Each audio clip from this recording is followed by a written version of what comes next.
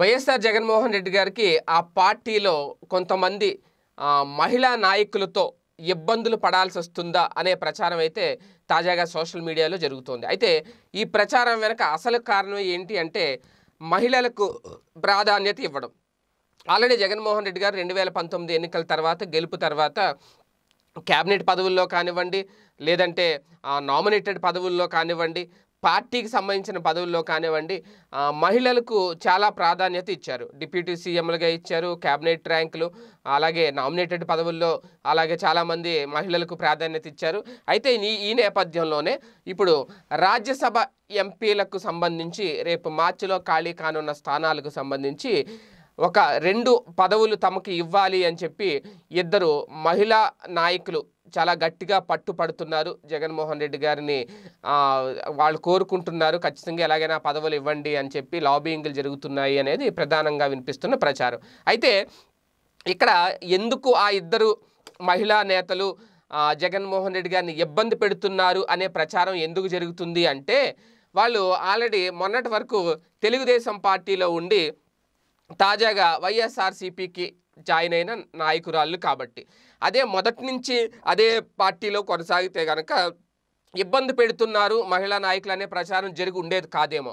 ఎందుకు అంటే మొదటి నుంచి జెండా మోస్తున్న వాళ్ళని కాదని ఎక్కడైతే నిన్న కాక మొన్న వలస వచ్చిన నేతలకు ఈ పదవులు కట్టబెడతారో అనే ఒక భయంతో కూడా ఇటువంటి ప్రచారం జరుగుతుందని అనుకోవచ్చు. ఇంతకీ ఆ ఇద్దరు నేతలు ఎవరు అంటే కిల్లి కృపారాణి, అలాగే బుట్టా రేణుక. ఈమెమో ఒకళ్ళు ఉత్తరాంధ్రకు చెందిన వాళ్ళు, ఒకళ్ళు రాయలసీమకు చెందిన వాళ్ళు.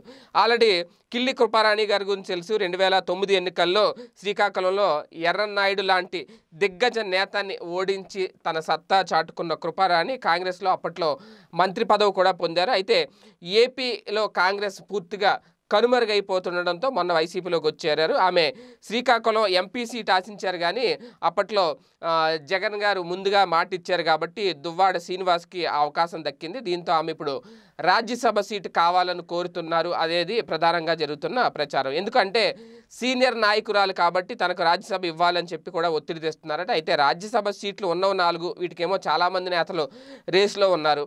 ఇలాంటి టైంలో మరి ఆవిడకి సీట్ ఇస్తారా లేదా అనేది కూడా కొంచెం ఆలోచించాల్సిన విషయం. ఇక నెక్స్ట్ కర్నూలుకు చెందిన బుట్టా రేణుక. ఈమె కూడా సీనియర్ నేతల ద్వారా రాజ్యసభ పొందేందుకు ప్రయత్నాలు చేస్తున్నారు అనేది వాస్తవానికి 2014లో వైసీపీ తరపున కర్నూలు ఎంపీగా గెలిచారు బుట్టా రేణుక. ఆ తర్వాత టీడీపీలోకి వెళ్ళిపోయారు. అక్కడే కొంచెం బెడిసి కొట్టింది వ్యూహం. 2019 ఎన్నికల ముందు మళ్ళీ బాబు గారు హ్యాండ్ ఇవ్వడంతో మళ్ళీ వైసీపీలోకి వచ్చేరారు. మరి ఆమె మళ్ళీ పార్టీలోకి వచ్చిన ఆమెకు సీట్ రాలేదు కాబట్టి ఇప్పుడు రాజ్యసభ కోసం ప్రయత్నాలు చేస్తున్నారు అనేది ప్రధానంగా జరుగుతున్న ప్రచారం. మరి ఈ ఇద్దరు మహిళా నేతలకు సంబంధించి వాళ్ళు తీసుకొస్తున్న ఒత్తిడికి సంబంధించి జగన్మోహన్ రెడ్డి గారు ఎలాంటి నిర్ణయం తీసుకుంటారు, వీళ్ళిద్దరికీ రాజ్యసభ సీట్లు దక్కుతాయా లేదా అనేది వేచి చూడాలి. ఈ వీడియో గనుక మీకు నచ్చినట్లయితే లైక్ చేయండి, షేర్ చేయండి. మరిన్ని వీడియోస్ కోసం మా ఛానల్ను సబ్స్క్రైబ్ చేయండి.